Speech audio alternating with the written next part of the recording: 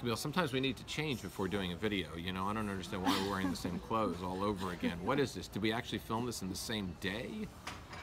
We've just been here for a week, and you know, we like these clothes a lot. Yeah, we like the background too. The same lamp is in the background. So let's talk today about relationship red flags, okay? They come up, like, I truly believe that there are relationship red flags that come up instantaneously in a relationship. There's a warning sign. There's a little man that says, whoa, whoa, whoa, whoa, whoa. Something's wrong here. We're waving the checkered flag, okay? And all of a sudden we wave the red flag. Cars need to slow down and you need to pay attention. Now, we talked about this last night. The problem is people are fulfilling a relationship story. You meet somebody, you think they're fantastic, and instead of being open and authentic and showing your true self, right? You create a relationship story based on what you want that person to be, and you go blind at that point, right? Yep. Anything that doesn't fit the story didn't really happen, or there's an excuse for it. I know. So the red flags are really big, which means that the real person is showing themselves. See, you and I are very much people that have been doing in this industry for a reason to not show our fake side, right? Not to show our. First of all, it's exhausting. Well, you have to remember too much stuff. When the representative is showing up on every single day, you literally have to do what? You have to keep track of what the representative promised and what the representative said. And you're robbing them of showing who you truly are. I guess that's probably a different topic though. Yeah, I mean, we can go into that too, but let's talk about when the red flag shows up the very, very first time. This is something I want all of you to do. I want you to keep a red flag journal. I like that. And a red flag journal is very basic, okay? It's a piece of paper, it's a Word document, it's a book, whatever it might be, and you write down the red flag that came up. Because when that red flag comes up for the very, very first time, you need to watch that red flag because they're not aware that the red flag has fully come up. Now you can confront them and ask them what this all means and so forth and see about how they react to it, but what I like to do is to write down the red flag. So, excuse me, I write down the red flag, and then I see when it comes up again. Because usually the red flag shows its ugly, evil self. Almost always. Almost always within a week. You write it down the second episode. What triggered them? Okay, what went on during this red flag moment?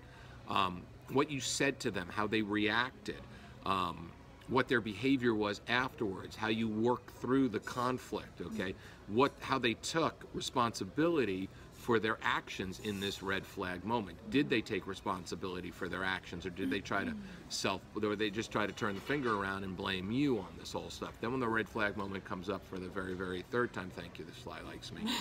When the red flag moment comes up for the third time, write it down again and then ask yourself, why are you going forward with this type of behavior?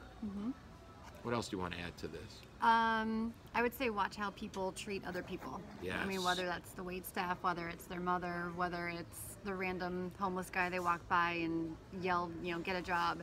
That's coming to you eventually. I guarantee you it's coming to you.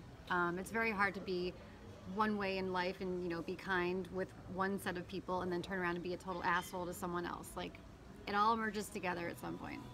Well, there's also a thing too about that too. When you this fly is just hanging out. He wants to be on knows video. how to flirt, this fucker. So there's another thing too about that. It's everything comes back at you. So look at the way. There's another red flag moment a lot of people missed. How do they talk about their ex? We're all, people say never talk about your exes. That's bullshit because you know what? They're part of your life. They're part of your life, and there's no reason. The ex story is the ex story for whatever reason it is, okay? And you got to listen carefully because to me, I want to hear about the ex because maybe one day I'm going to be the ex, so I want to hear how she's talking about me in the future, right? So I want to hear my ex was an asshole, but at that time of my life, that's all I thought I deserved, and it's all about I, and I really learned a lot from him. There were some amazing things about him, but I allowed him to treat me a certain way because I was working through some stuff with my parents and my childhood and other things like that. So yeah, everything doesn't have to be fake positive, everything doesn't have to be be real, but it's what you want to hear from somebody, what they got out of it, how they took responsibility for that. Because if someone's taking no responsibility, if I hear somebody who goes into victim mode and goes, I was cheated on, he did this, he did that, he did this, because then I know what I'm looking for then in that moment is that I'm going to see somebody who's not taking responsibility for anything. So the minute any conflict happens, which it will happen in the relationship, I'm going to be realizing at that moment that that's going to be me.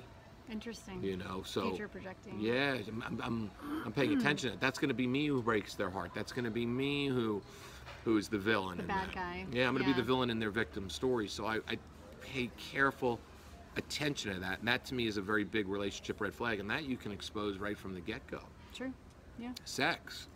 You can ask them what the best sex is. You can hear their version of the best sex, and you can know whether or not that's good enough for you. There's so many things that we can talk about on a date instead of exchanging resumes. Wait a second, 2011 you were single? I can't believe that. That was the year of the relationship, according to the Chinese astrologicals. I need to go and contact other people.